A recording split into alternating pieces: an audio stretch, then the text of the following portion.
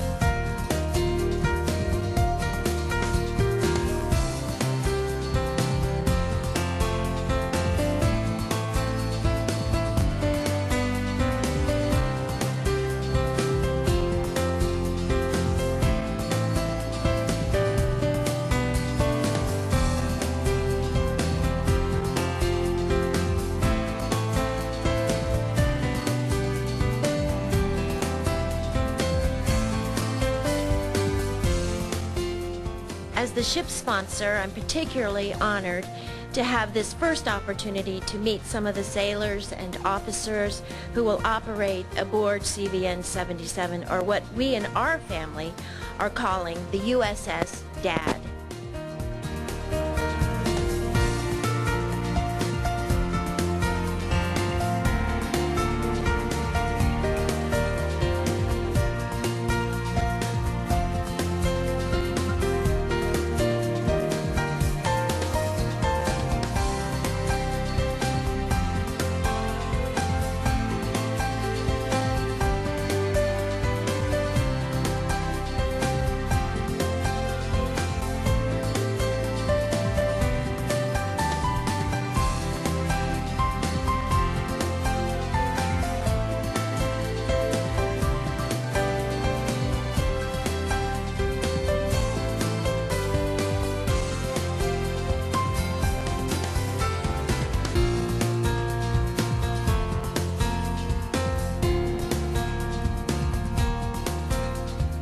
It's the happiest day in my life. And to say that I'm pleased to be here is a classic understatement of the year. This is any naval aviator's dream come true.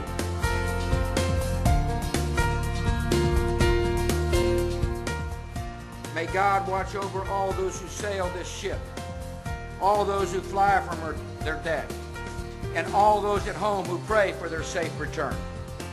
My honor to bring to you the 41st President, a great dad, George H.W. Bush.